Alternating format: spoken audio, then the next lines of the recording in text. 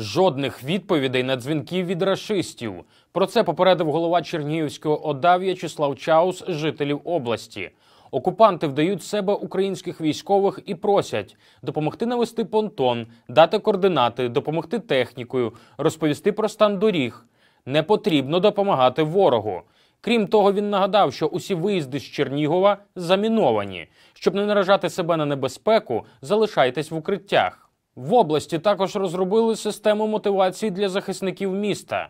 150 тисяч гривень за спалений БТР, 200 тисяч гривень за БМП, 250 тисяч гривень за танк, $300 за кожного вбитого або полоненого російського окупанта.